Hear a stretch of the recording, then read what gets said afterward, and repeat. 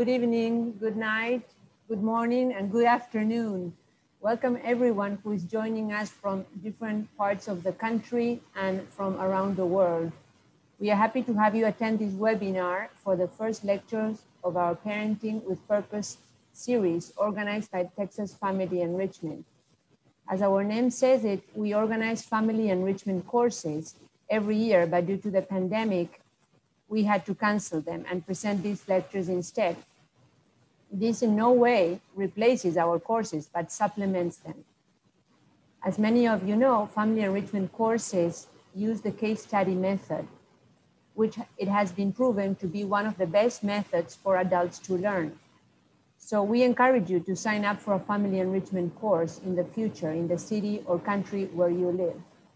That being said, the lectures in the midst of a pandemic are a great way to continue our formation as parents. And in this case of today's talk, solving conflict in marriage, it's a great way to improve our marriage, which is the basis of our, of our family, the foundation of our families. Starting the series, we have Mr. Doug Hinderer. Doug, you can you can start your video. So that we can see you. Good. Here's Doug. Okay, welcome, Doug. Thank you for joining us. Good to be He is from Chicago, Illinois. And a little background about him. In July 2017, Doug received an MA in marriage and family therapy and currently works part-time as a marriage therapist at the Chicago Christian Counseling Center. He also has a private practice in which he provides teletherapy throughout Illinois. In addition to seeing couples and individuals experiencing marital disharmony, he conducts day-long workshops for married couples and engaged couples. You can learn more about Doug and his private practice by visiting his website, happymarriageforlife.com. Prior to his career in marriage counseling, Doug worked for 36 years in human resources, retiring in 2016 as the Senior Vice President, Human Resources and Association Leadership Development at the National Association of Realtors. Doug and his wife, Shirley, have been married for 40 years and have 9 children and 5 grandchildren. After this lecture, Doug will answer 2 or 3 questions from the audience. You can submit them via the Q&A or the chat. I already see we have some people that are in the chat already. Anyway, I also wanted to mention that Texas Family Enrichment is a non-for-profit organization. So if you wanna leave a small donation, no obligation, you can do so in our website. So with any further ado, we will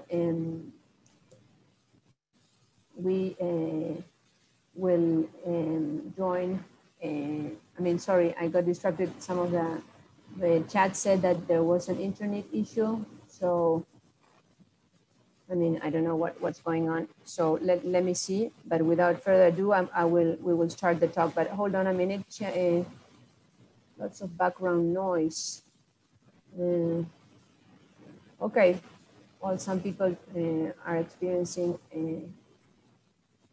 background noise. There's no noise here, but anyway, I'm sorry.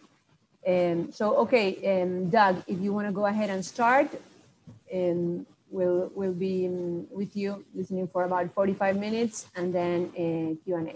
All right? Sounds good. Thank you, Pilar. It's good to be here, everybody. Thank you. I do a lot of teletherapy these days, and it's not bad, but it still has its bugs. And a bad internet connection will mess everything up, and it brings in a lot of noise and interference and things. So there's no replacing a good internet connection. Anyway, it's great to be here with you. And this is my second career, and I've got a real passion for helping couples, engaged couples, make a good choice to begin with and get off to a good start in their marriage.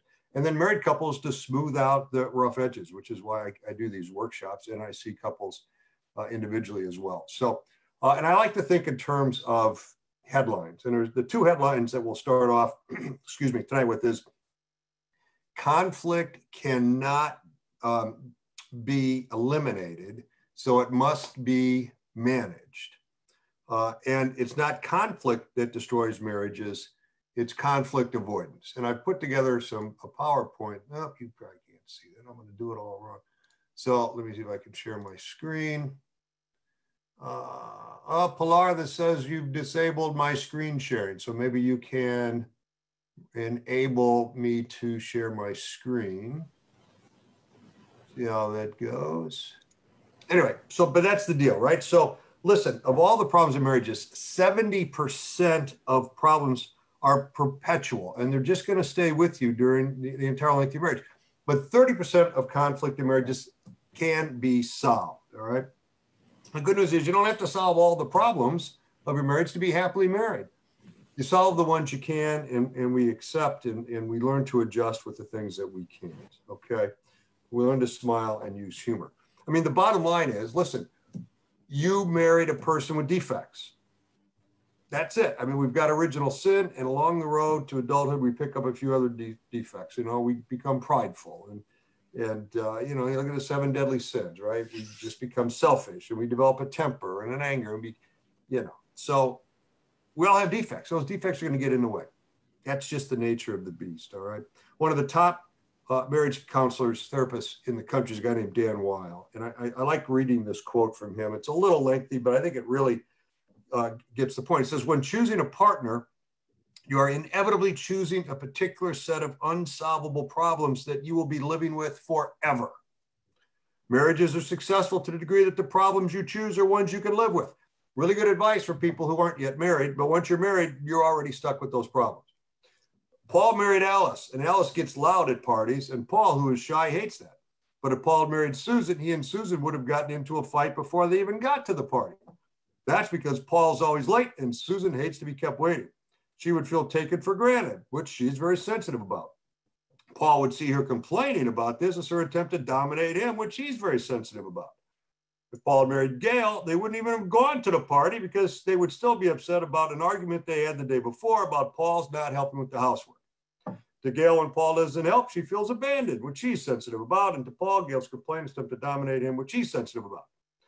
Same would be true about Alice if she'd have married Steve. So he goes on with the same kind of scenario if she'd have married different people. So no matter who you would marry, that person has defects. And, you know, so much for the idea that, boy, if we're not getting along real well, we're not perfectly compatible, or we're not soulmates, I must have made a mistake. I need to find somebody new. No matter who you marry, you're going to find a person with defects. You know, and we know that the divorce rate for first marriage is about 50%. The divorce rate for second marriages, 66%. For third marriages, 75%. So practice doesn't make it better. It makes it worse, right? So we need to learn to get along with the spouse that we have. Excuse me, One way to look at this. Yes. You want to try and share the screen? All right. And there's some people, is it enabled for you? No, it still says disabled. It says host disabled participant screen sharing.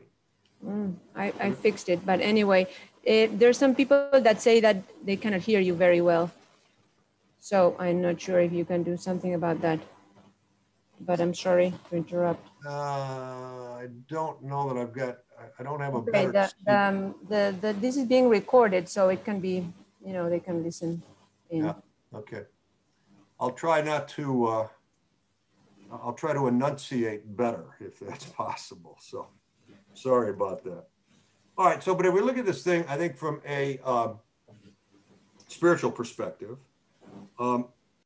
we are often perfected through our spouse's imperfections. So think about that for a minute, right? I think God often gives us a spouse that will help us grow in the virtue we most need to acquire or overcome a defect that we have. So for instance, if we tend to be impatient, God may give us a spouse who tends to be late from time to time to help us grow in that virtue, right?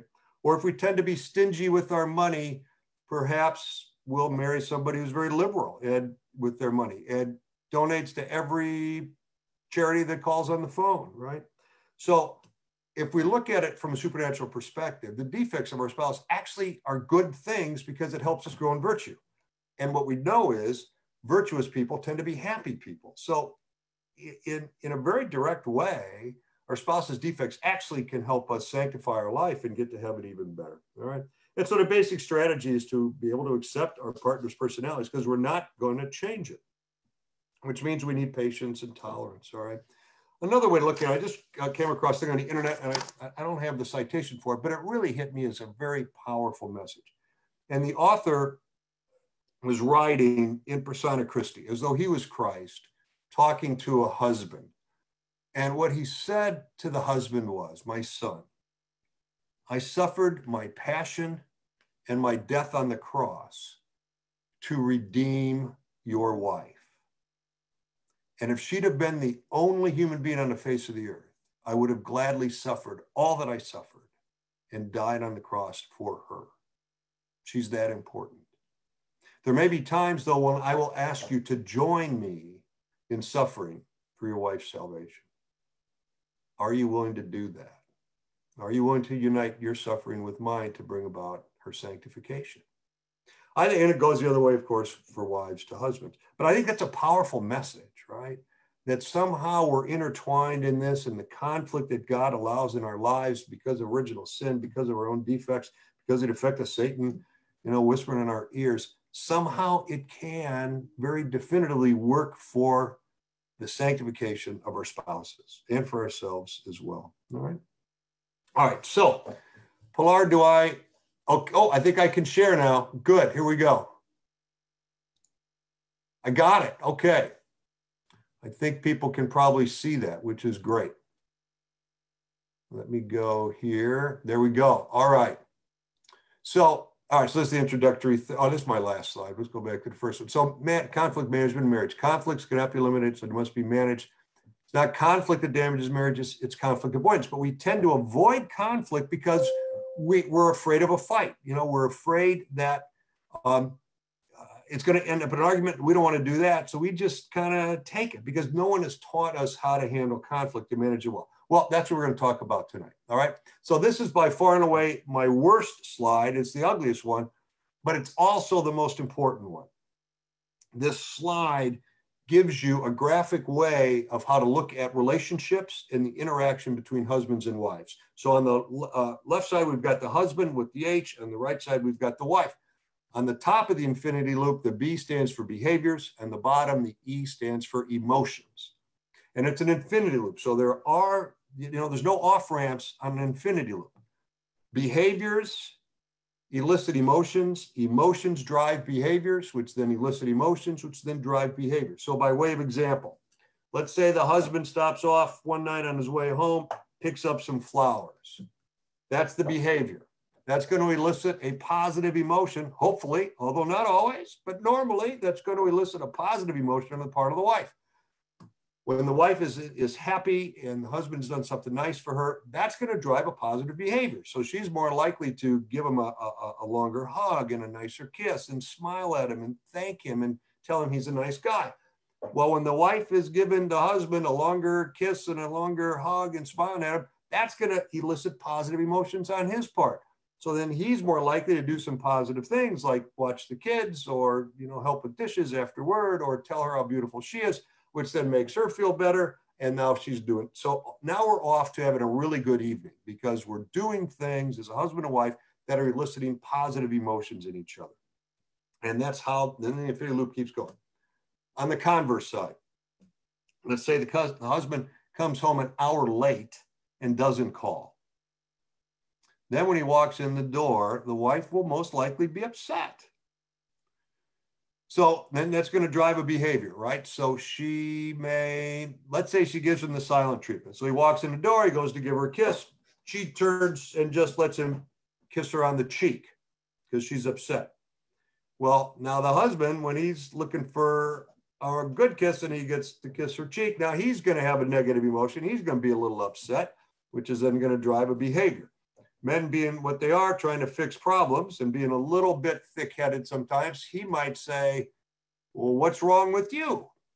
At which point that question is going to elicit an even more negative emotion on the part of the wife, at which point she may say, well, if I have to tell you, well, I'm not going to do it. You ought to be smart enough to figure it out yourself. Now the husband's feeling insulted, so now he's angry. So now we're off and we're going to have a bad night, okay? So behaviors drive emotions. Emotions drive behaviors. The place between the emotion and the behavior is what I call the devil's playground. Because once a negative emotion gets elicited, now we start thinking, hey, has he ever done anything like that before? Well, yes, he has. He was late a year ago. And I remember 40 years ago when we were dating, he showed up late one time. And then he forgot, my birthday, and then sweetest day. And all of a sudden the devil starts bringing up all these memories of the past times when he was forgetful or not considerate. And it builds and it builds and it builds. And then we get this kitchen sink kind of thing. Okay. So the infinity loop is really powerful. When I'm working with couples, we spend a lot of time talking about what they're doing that's eliciting negative emotions. Now, this is a closed system. So if we change any one of the four, we change the system. So in the case of the husband coming home late, if he doesn't come home late, we don't have a problem. But if he comes home late, the wife can choose, rather than to be upset about it, to be grateful that he's home and he's not dead somewhere, that he didn't have a car accident or whatever. So she could choose to be happy about it. Or if she's angry about it, she can choose not to say that she's angry or not to do something angrily, but tell him calmly that she's a little upset. Or if she actually does something angry, like yell at the husband, rather than have a negative emotion, could say, you know what? I deserve it because I was late and I was a knucklehead and I should have called and I didn't. So he doesn't necessarily have to have negative emotion. And even if he has a negative emotion, he can choose to say something kind and try to patch up the damage rather than be angry in return. Okay. So it's a really good way of looking at how relationships work in communication. This works, it's pretty powerful with children as well. And it works in the workplace as well. All right. So that gives you a diagram for how relationships work. Now I want to talk about needs and fears, okay? Men and women have a primary need and a primary fear. So the primary need for a man is respect and for a woman is love. Now this is scriptural. This comes right from, I think, Paul's letter to the Ephesians, where he says, husbands, love your wives, and wives, respect your husbands. So here we are 2,000 years later, and we've got a lot of scientific evidence out there that studied relationships. And here's the conclusion science has reached as well. Now, this doesn't mean that men don't need love and that women don't need to be respected. But what it does mean is, generally speaking, of course, there's exceptions to all of this because we're human and we're so diverse. But generally speaking, a woman will be more alert or sensitive to anything she perceives to be unloving. And a man will be more sensitive to anything he perceives to be disrespectful. And if a woman's not feeling loved, a man's not feeling respected, that's going to lead to negative emotional responses, anger or sadness primarily. All right. And the fears. Men fear failure more than anything. And women fear abandonment. They fear being alone, being pushed aside, being told she's not important, okay, being ignored. Triggers a lot of negative emotions in women generally. Now, men can certainly feel abandoned or pushed aside or they're not important. And women can certainly be made to feel like failures. But we're more sensitive to failure and to abandonment. Men, we're raised to be generally very competitive, athletically, on the sports fields growing up, academically, in school. Just look at, two men that pull up alongside each other at a red light. And they're looking at each other like, okay, who's going to get through the intersection first? This competitive thing, right? And so they're like, who's going to get through first? They're looking, glancing back before the light turns it off to go. And they're driving minivans. They're drag racing minivans through an intersection, but they're guys. And that's what guys do, okay? So the important thing to realize is when a negative emotion gets triggered in you, one of these four emotions, needs, or fears is getting triggered. And at the core of a lot of this, these are the four things that go on. So if you look at my example about the husband who came home late and did not call, most likely that triggered in his wife feeling of abandonment or feeling of not being important. Because if I was important, you would have called and you didn't. So you must not think I'm too important. So that triggered this feeling of abandonment or being pushed aside or not being important. So then when she points that out and says, why wouldn't you call? That wasn't too considerate. What that triggers in the husband is, I failed. Now I'm a failure as a husband and I'm uncomfortable being a failure. So now I got to defend myself because I don't really think I'm a failure. I got to defend the fellow's traffic and Depending on the wife's tone of voice, he might also feel disrespected or some of the language she chooses to use. At which point he pushes back and then she's not feeling loved either. All right. So needs and fears, very powerful motivators, but it works the opposite way too. So if the husbands are treated with respect and they get praised and their successes are acknowledged, that's going to put them in a really good state of mind, a really good emotional place. And when women feel loved and cared for by their husbands and feel that they are an important part of their husband's life and their input is encouraged and desired by their husbands, that's going to put them in a very good emotional state as well. So one of the predictors or one of the characteristics of happily married couples is when they accept influence from each other. So when they both feel they have an opportunity to give input to their spouse and that input is listened to and acknowledged, okay? So, so you're not feeling abandoned, then you're not feeling like a failure if in fact you're brought into the conversation, all right? So that's needs and fears. The next thing I want to talk about are the 4 horsemen of the apocalypse. And this was come out of the research of John Gottman, who's probably the leading researcher in marriage in the country for the past 40 years. He's got some unbelievably long longitudinal studies he's done, and he just has taken a real scientific approach to the study of marriage. And he discovered the 4 horsemen of the apocalypse. And these are 4 things that, if present, are predictive of marital disharmony, and if present at a high enough level, are very predictive of divorce. So it's important to know what these 4 horsemen are so that you can avoid them, all right? And here they are. It's criticism, defensiveness, contempt, and stonewalling.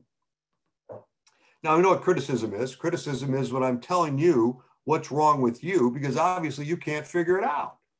So by me pointing out what's wrong with you, you'll change and then I'll be happy, right? So it's not so much you're defective, but there's something you're doing that's annoying me, so I'm going to criticize you about it, okay? But the problem with criticism is it's going to trigger one of the needs or fears.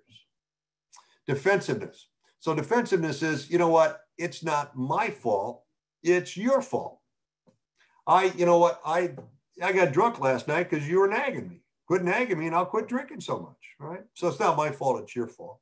Obviously, if I don't own my share of the problem or of the conflict, we can't get it resolved because I've got a share. Now, maybe I only have a 10% share. Maybe I got 50, maybe I got 80. But whatever it is, I've got to share it. I've got to own it. And if I'm defensive, I'm not owning any responsibility. Number 3 is contempt. And contempt is mean-spirited criticism. So contempt is characterized by sarcasm, cynicism, mockery, name calling. The intent of contempt is to actually hurt the other person verbally. It's like getting a punch in the ribs. And it is the most predictive of divorce when contempt shows up because it's intentionally hurtful. Defensiveness, I'm trying to protect myself. Criticism, I'm trying to help you. Contempt, I'm trying to hurt you. And then the 4th one is stonewalling. And stonewalling is when I just shut down. I just tune you out. I walk away. I escape, okay? It's an attempt for me to reduce the pain of the argument, but it leads to emotional disengagement, right? And stonewalling is one of the hardest problems to fix because I've just shut down emotionally and I've kind of died emotionally. And so stonewalling, there's a good component to stonewalling in that some of Gottman's research has shown that physiologically, once your heart rate gets above about 90 beats per minute, you've lost your ability to be rational. And so once you escalate, you're just going to do harm. And some people are just kind of intuitive that, especially men. Men tend to stonewall much more than women, but men escalate physiologically much more quickly than women. And so intuitively, we kind of know when we're into this fight or flight thing, and I don't want to fight you. So I'm just going to, I'm going to flight. I'm going to get out of there. I'm going to fly away. I'm going to stonewall. So there's a positive side to stonewalling in that the argument's not going to continue when it's just going to do harm and no good. But again, especially if it's the husband stonewalls, and that's about 70% of the cases, it's the husband that shuts down, avoids the problem. That leaves the wife feeling abandoned, a feeling that she's not important. And so she'll pursue trying to get reconnected with the husband, and he keeps withdrawing because it's too painful. The conflict is too painful. So that's called pursue withdraw, where the wife pursues and the husband withdraws. That's about 70% of the couples. Now, the solution to that is when you need to call the time out, you also announce when you will come back. All right. I'm too upset now to talk about this. I need an hour. I need to go for a walk. I need to calm down. Or I'm too upset. I can't deal with this tonight. We're going to have to pick it back up tomorrow. It is okay to put off solving the problem until the next day. Because, you know, the adage about don't go to bed when you're angry, in some cases, that would mean you're not going to sleep all night long. And we still got a life to live the next day. We got a job to go to, whatever. So it's okay to say, listen, I love you. I'm angry now. I'm really hurt by what you did. I still love you, but I can't deal with this now. So let's just go to bed and we'll pick it up in the morning. All right. And you've got the antidotes there on the right. General starter. We're going to talk about that in a minute. Defensiveness, take responsibility. Talked about that. Contempt. You got to talk about your own feelings and needs. That's part of what general startup is that we're going to get to here in just a second. Stonewalling is, you know, learn how to breathe, learn how to calm down, or just announce when you're going to come back after you need your break. Okay. So those are the four horsemen. Now, when I work with couples individually, we spend time looking at behaviors that trigger emotions, how that works. And then in the middle of conflict, we look at which one of these horses show up and identify that. And then the couple, you know, they need to make an agreement with each other that we are not going to climb on any of those four horses. And when they show up or we fall into that habit, which we've had now, over the course of years, we're gonna call it out and we're gonna walk away. So if the husband starts with some criticism of the wife has the granted authority they've given each other to say, wait a minute, that's criticism. At which point the husband has to say, you know what, you're right. Let me find a different way to say it. Or if the husband's getting defensive, the wife has the right to call him out and say, wait, you're getting defensive. Husband then needs to acknowledge, accept that, and say, okay, let me find a different way to say it. All right. So we just got to know that these are the four things that destroy marriages. And if you can control these four and not fall into these traps, you've got a really good shot at being happily married and handling conflicts as they go. All right. So, but the solution is a communication strategy that we're going to talk about now. And it seems overly simple. And some people look at it and have said, Doug, this can't really work. It just doesn't, you know, conflict is too big a deal and we got too hard of feelings. Actually, it's got to be something more complicated to fix our conflict. And really it's not. It's a really simple thing and it's called gentle startup. And here's how it goes. It's very simple. It's 3 sentences. You start off with the words, I feel, and then you label your emotion. And then you talk about the behavior. So this actually works the reverse of the infinity loop, which behaviors drive emotions. We start off with the emotion, then go back to the behavior that caused me to feel that way. And then we finish by saying, and I'd like to ask you to please. And then however you want things to be different next time. This is probably the second most important slide I've got, maybe the first, maybe more so than how a relationship works. If you can embrace this, you will resolve 90% of your conflicts in under 2 minutes and without hard feelings. It just works that well. So for instance, let's take an example. So let's take the example of when the husband came home late and didn't call. All right. We resolve it by the wife saying, listen, I feel unimportant to you when you come home an hour late and don't call. And I'd like to ask you to please call if you're going to be more than 15 minutes late. That's a much better way to solve the problem than to get into name calling or to stonewall or to give him the cold shoulder or to call him names or to criticize him for always being late, for never being considerate, for never thinking about me, etc. Right? So I feel when you, and I'd like to ask you please, so I feel that you've got to be good at labeling your emotion. And some people really struggle with that. And I've got an emotion wheel that I give to some clients that help them identify their emotions. But it's got to be an emotion. You can't say, I feel like you're being a jerk.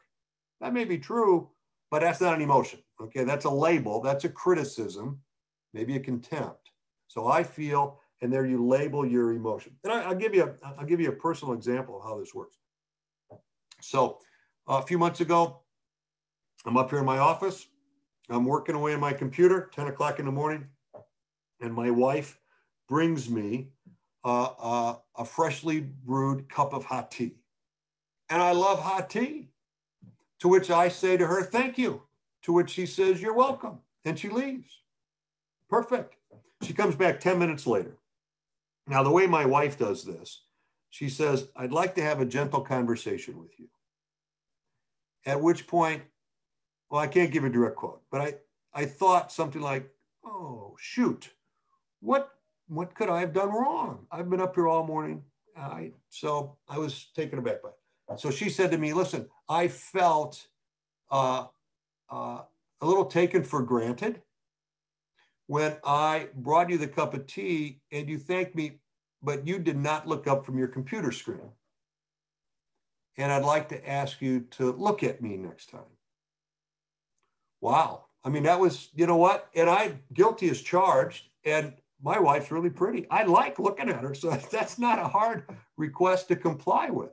But so I stood up, I gave her a hug, and I thanked her for being gentle in how she told me that I had hurt her feelings. Because 99% of the time when we hurt each other, it's not intentional. You know, I didn't wake up that morning thinking, oh, how can I insult my wife? Oh, I know. I'll wait till she does something nice and I'll ignore her. I won't look at her. So, you know, so if we go back, let me go back a couple slides to the infinity loop.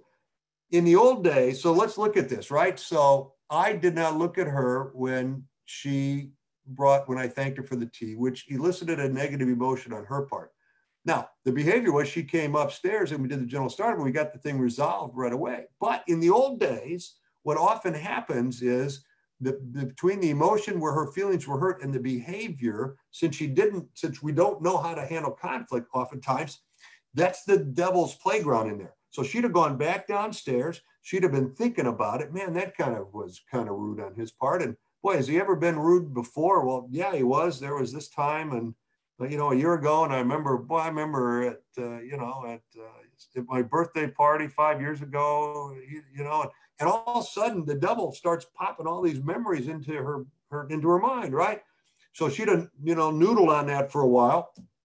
I'd have gone down at noon and have some lunch with her, and she'd have been a little bit off, you know, a little terse maybe. And I'd have said to something like, hey, is everything okay? And she'd have said, yeah. And I'd have said, are you sure? She'd have said, yeah, why? And I would have said something like, well, I don't know. You seem a little off. She said, no, I'm fine. I'm just fine. Okay. Then we'd have had lunch. She wouldn't have brought it up, right? Because she didn't know how. I'd have come back to my office. I'd have worked all afternoon. I'd have come down from dinner. By then, she's had a lot more time of thinking about how rude and inconsiderate I am. The devil's popping more ideas in her brain. And by dinner time, she'd have been banging pots and pans, and she'd have just had a real kind of irritated look on her face, to which point I would have said something like, are you sure you're okay? Because it sure doesn't feel like it. And then she'd have said something like, yeah, I'm fine, except, you know, you're a rude and inconsiderate slob. At which point, then the fight would have been on, right? Now, that didn't happen, but it could have. And we had similar situations like that over his 40-year marriage where things like that did happen. But by resolving it gently right away, when she was able to come in and say, I feel when you, and I like to ask you too, we got the thing resolved very quickly. Now, the other thing this points to, though, is the importance of emotional safety in a relationship. All right.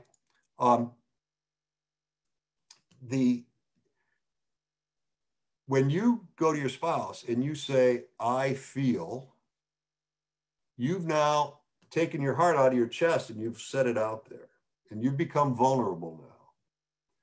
And if your spouse were to say something like, well, that's stupid, why would you feel like that? No one in their right mind would have been upset because I didn't, look at you when you brought me some tea. You need to grow up. Well, man, that's going to cause some really deep emotional scars. So this has to happen in an environment of emotional safety. The reason the Gentle Startup works is because at the very core is the idea that I really love you and I don't want to hurt you. And if I do, I want to know about that so I can stop doing it. And if you can find a gentle way to tell me that I've screwed up and hurt you, I'm going to accept that. But if it comes out as criticism, where as a husband now, I'm feeling disrespected, or I'm feeling like a failure, I'm more likely to attack back or to get defensive or just shut down. And the same goes for the women, right? If I can communicate times when my wife has hurt me in a little way, in a way that still says, I love you, and in a way that still says, you're important to me, I'm not abandoning you or walking away, she's much more likely to listen to it too and say, okay, thanks. But it's got to be in a safe environment where you pledge to each other that I'm not going to hurt you on purpose, I promise. And if I'm really angry, I'm going to call a timeout and I'm going to walk away and we'll come back together in an hour or 2 hours or whenever it makes sense. Okay. So safety is a really important part of these relationships, okay, and of these conversations and how you resolve conflict. All right. Couple other thoughts. The only way to really solve marital problems is through compromise. And, I had a priest tell me early in my marriage, he said, Doug, listen, man, here's the deal. If it's not a sin, give in. Give in. I mean, a happy wife is better than a husband who's right all the time. You could be right, but lose the wife. What would you rather do? So I'd rather have the wife. Good. Then give in. You can't compromise in areas of morality, of course, in areas of sin. But other than that, you can compromise on everything. So compromise, right? Accepting influence from each other. Here's the deal. When men accept influence from their wives, they have happy marriages. When husbands don't accept influence from their wives, they have an 81% chance of divorce.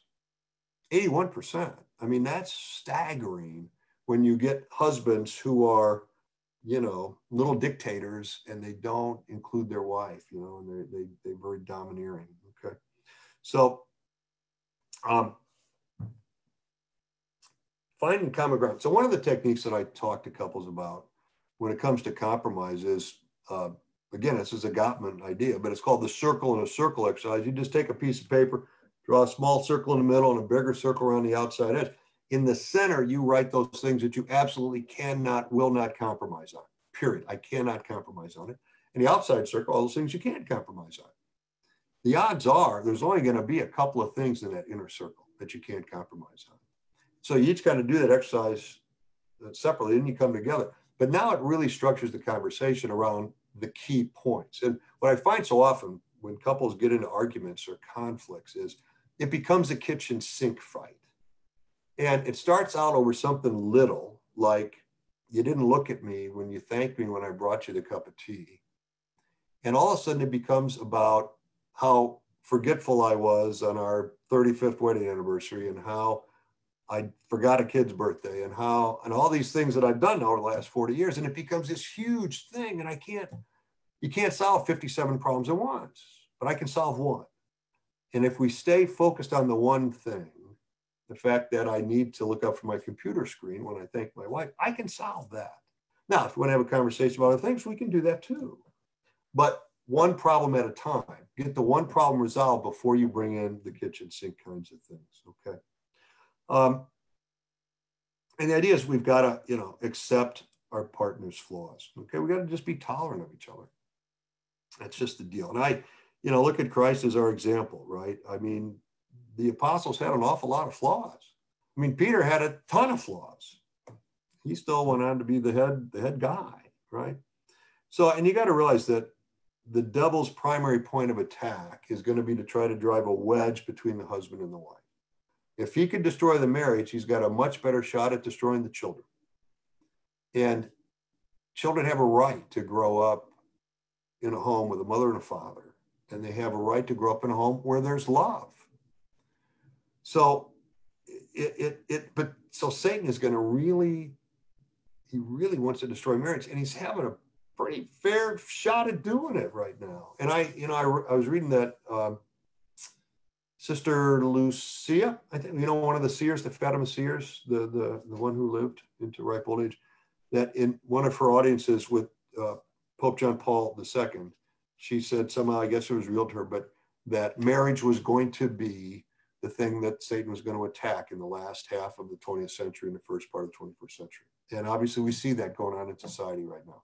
The divorce rate, same-sex marriage, there's so much confusion around marriage and what it is, that you just got to know that we're fighting, not only are we fighting our own defects, we're fighting, some diabolic, crosshairs that are trying to pull us apart, okay? And I just want to end on one last thought, and then we'll take some questions. And I want to read a little bit here from St. Matthew's Gospel on the question of divorce, because I think it's very, very insightful. And there came to him some Pharisees, testing him, saying, is it lawful for a man to put away his wife for any cause? But he answered and said to them, have you not read that the Creator from the beginning made them male and female, and said, for this cause a man shall leave his father and mother and cleave to his wife, and the two shall become one flesh. Therefore now they are no longer two, but one flesh. What therefore God has joined together, let no man put asunder. They said to him, why then did Moses command to give a written notice of dismissal and put her away? He said to them, because Moses, by reason of the hardness of your hearts, permitted you to put away your wives, but it was not so from the beginning. And I say to you that whoever puts his wife away except for immorality and marries another commits adultery, and he who marries a woman who has been put away commits adultery. The longer I do this work, there's three words in the middle of this passage that are overwhelmingly powerful. And I've witnessed it now a lot. And he says, because Moses, by reason of the hardness of your heart. And in every couple that I've worked with that hasn't made it, that's gone on to divorce, at least one, has a hardened heart. And once that heart becomes hardened, it's almost impossible to soften it back up. It takes a lot of prayer. It takes sometimes a minor miracle to soften it up. So the thing I would say is, if you feel your heart getting hardened, if you feel yourself becoming emotionally distant, you need to get help right away to save the marriage. Every marriage, I believe, can be saved if caught early enough. Marriage disharmony is a lot like cancer. Early detection is the key to recovery, to healing, to cure. But the longer you let it go, the harder it is to fix it. And the statistics are from the time a couple realizes they're in trouble to where they actually get help is about 6 years. And that is almost always too late. There's wonderful science out there. The research is very clear on the difference between successful marriages and marriages that fail. And I tell people, it's simple. That doesn't make it easy, but it's simple to be happily married. You don't need a PhD. It's not complicated. There's just a few core things couples need to do well to really grow and nurture their marriage. So get help early if you're starting to feel this hardening of heart. All right. All right. Well, that wraps up my comments. We still, wow, right on time, 8:15. That's very good. And I'm happy to take Q&A here. So let's see, I see one. Let's see if I can read this. How do you create a safe environment? So that's, you know what, that's a really good question. And it really, to me, so much of marriage boils down to the commitment that I'm going to do it right, whatever it takes. And the two pillars that make for a good marriage, a solid marriage, is commitment and trust. Okay, and commitment means when I exchange vows, when I said till death do us part, when I promised God that I would stay married to you till I died, I meant it. And I'm also not willing to go through life unhappy. So I'm stuck with you. We're stuck with each other, but neither of us want to be unhappy. So let's fix it. Let's figure out what we need to do to be happy together. Okay. And the trust part is, it's not just you're not going to have an affair. Trust is, I'm safe with you. When I'm with you, I'm in a safe place. And when you come over the end of the day and you fall into these arms, you are now in the safest place on the face of the planet. Nothing can hurt you when you're inside my hug. Okay. And it's a commitment you make that I'm going to be safe for you. And if you're safe for me and I'm safe for you, we're going to work out whatever problems we have. So I think it just starts with that commitment that I'm going to be safe. And even if I'm hurt now, I'm going to explain it to you in a way that's not going to hurt you. That's not going to be criticism, contempt, stonewall, or defensiveness. I'm going to be gentle in how I do that. I'm going to say, listen, I was hurt by the way you thanked me for that cup of tea, and I'd like to ask you to look at me. I can do that. But if it had gone the other way and, you know, she'd have been percolating on it all day long, and by night and she's yelling at me, and well, I'd have gotten defensive and I'd have shut down. I'd have walked away. I did a lot of that in the early days of our marriage of trying to figure stuff out. So when I brought that gentle start up home idea, or that gentle startup idea home to my wife, probably about 3 years ago, she said, do you realize how many fights we wouldn't have had over the last 30 some years if we'd have known how to do that? I'm like, yeah, a lot. So I recommend that people actually take that gentle startup, I feel when you like to ask you to please, and put it on your refrigerator. Make it part of the very core of how you communicate to each other. I think it's that important. All right, there's a few more questions here. Okay, let's see here. Are there any books on marriage you recommend? Yes, there are. Any book written by John Gottman is excellent. And there's a book, I'm looking at my bookcase, Hold Me Tight by Sue Johnson. Any book written by Sue Johnson or John Gottman, I recommend 100%. The only thing I'll say is, if you're looking to get some help, you're looking for a marriage therapist, you want to find someone who is trained in the Gottman method or in emotionally focused therapy, preferably both, because they go together very well, both of which are empirically proven to work. And they're based on science, not based on somebody's opinion. And they're very good, all right? So the Gottman method or emotionally focused therapy. You can find websites for both of those organizations, and they've got a find a therapist button. You put in your zip code, and there you go, okay? Okay, how do I detect if my heart is hardening? It's when you're starting to grow emotionally distant. It's when you're starting to say, I don't care. You can feel that my love is dying, and I just am not, it's not worth the energy anymore to really fight about it. And I'm just, emotional distancing starts setting in. That's how you know your heart is hardening. Is the temptation of using the kitchen sink in conversations a leading indicator of hardness of heart? In other words, are they related? Maybe. Yeah, maybe. I think hardness of heart, though, just comes from frustration of just not being able to resolve conflict. And I'm just so tired of it. And I'm starting not to like you much anymore because we fight all the time. Gentle startup technique, I think, can overcome that. The kitchen sink, though, I think also comes from this frustration that no matter how much I criticize you, you're not getting any better. Yeah, because it's not how it works, right? And you really can't change people unless they want to change. And so since you don't want to hurt your spouse, if you know how you're doing it, you're going to want to change. As long as your heart isn't hardened, you're going to be like, yeah, I can do that. And if it's reciprocal, okay, if it's reciprocated, if we're both in it and we both want to build a really strong marriage, it's really very much possible. So kitchen sink, I think, just comes to this frustration that no matter how much I'm criticizing you, you're not getting better. What if you cannot decide how long a timeout you need before discussing the issues? 2 or 3 days too long?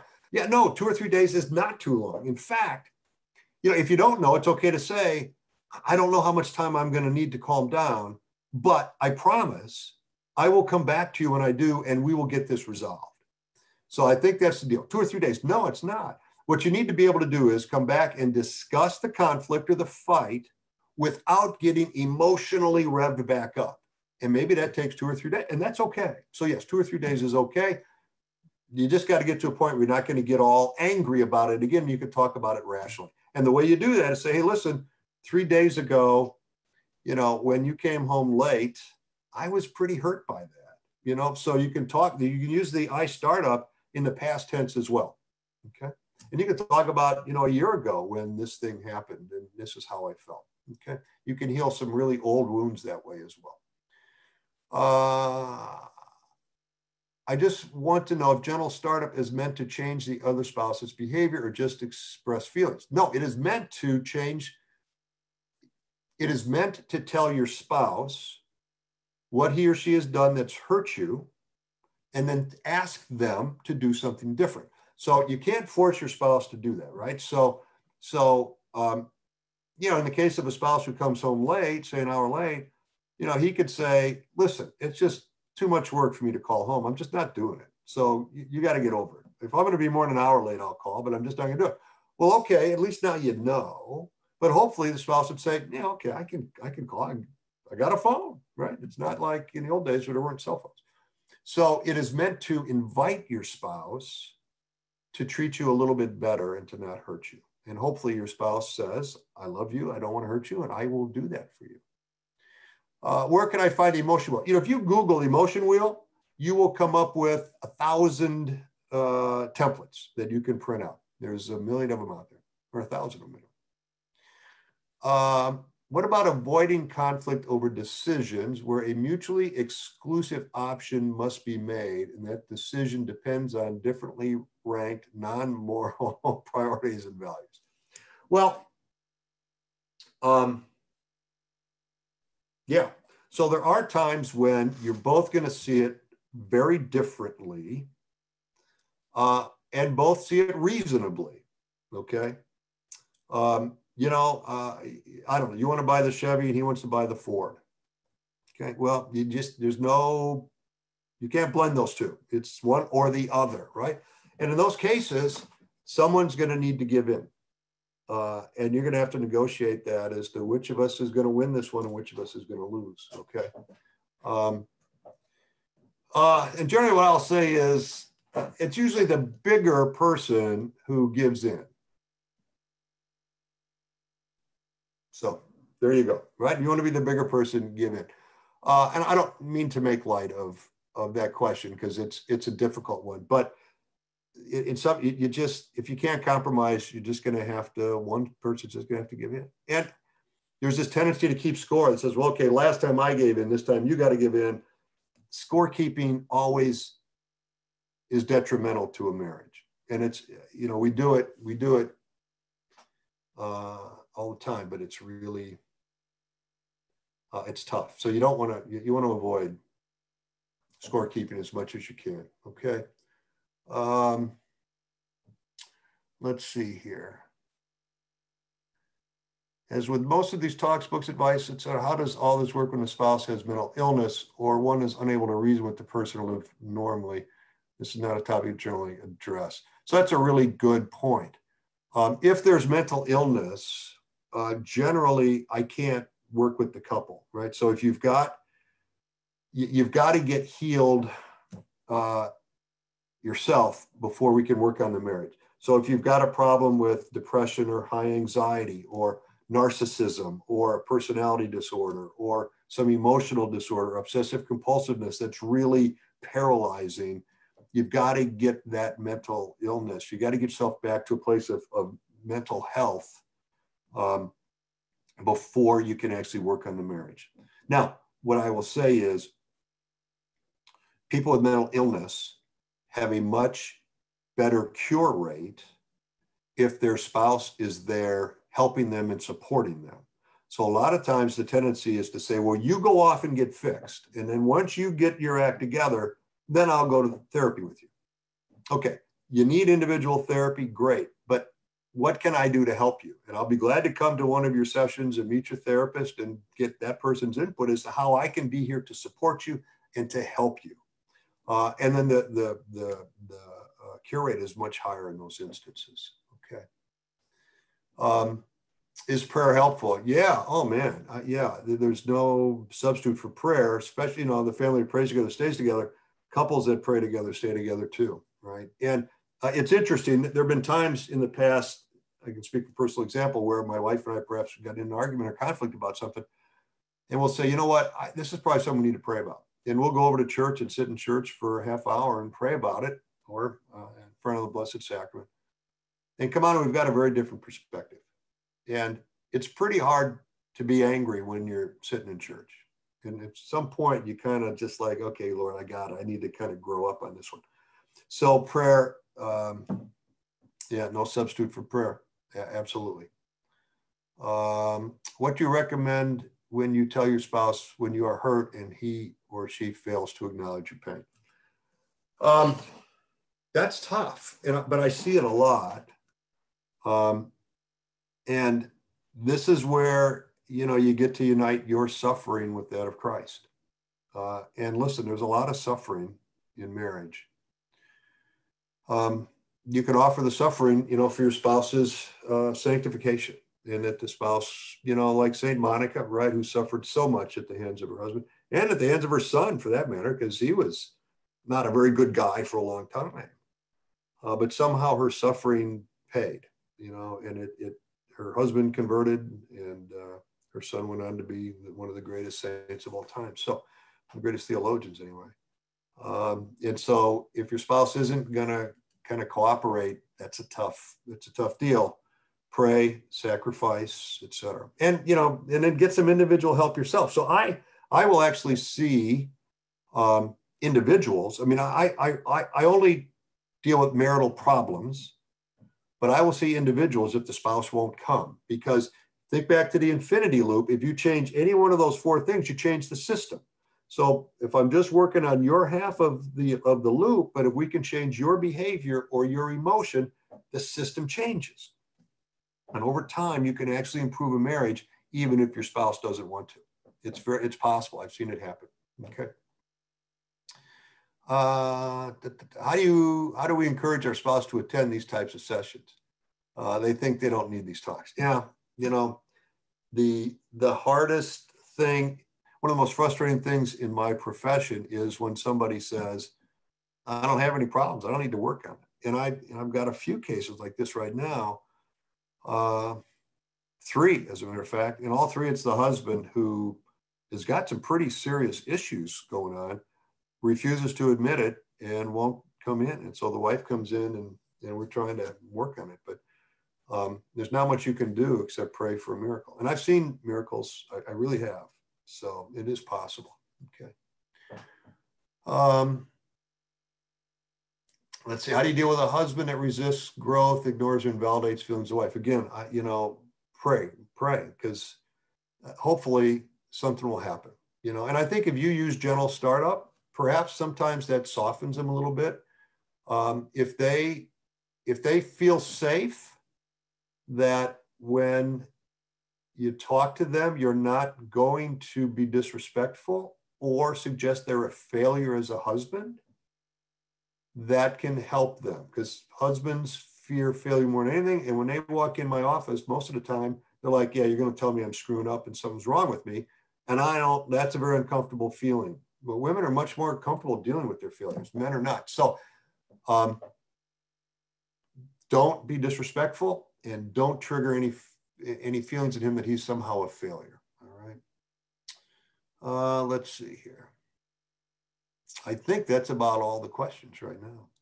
So let me go back and share. Wait, I want to. Oh, what did I do there? Share my screen one last time. So this is my contact information. My email is doug@happymarriageforlife.com, and my website is www.happymarriageforlife.com. Now, with that said, each state licenses marriage therapists. And so I'm licensed in the state of Illinois, which means I can do teletherapy with anybody in Illinois, but not with anybody outside of Illinois. So if you're outside of Illinois, I can talk to you, but we can't actually get into a therapeutic relationship. But again, outside of Illinois, you can do a Google search, anybody that's Gottman trained or mostly focused therapy trained can be very helpful and do that. The other thing I do is I do these workshops, and I'm going to, I've got a test run coming up in a couple of weeks, and I'm going to start trying to do these day-long workshops for married couples and for pre-married couples, and do it virtually, just like we're doing here. And so I've invested in some cameras and lights and stuff, so I can start doing some of these workshops to reach a lot more people. And so as soon as I get those set up and scheduled, you'll find information on the website on how to sign up for that. And they make great gift ideas too. So hopefully I can get that first of the year and really kind of hit the ground running, offering some virtual workshops. All right. All right. Thank you so much, Doug. It was a great presentation. I had heard you before, and I thought it was very practical. You know, you recommend some simple things that we can all put into practice, and I hope that there were some, young couples also, that they don't have to wait 30 years to improve their marriage. But I mean, if you are in that situation and married for so long, I mean, there's always a chance to, improve your marriage. So thank you very much, and we'll keep you posted. And I will share your information also on our website. Very and good. For all of those that are participating in this webinar, thank you so much. If you want to share the recording, I will send a link with that. It's being posted on our Texas Family Enrichment Facebook page, so you can actually access it through there too. So with any further ado, I say bye-bye to all, and bye, Doug, and thank you so much. Goodbye, everybody. Good luck. Take care. Be happy. Okay, bye. Bye-bye.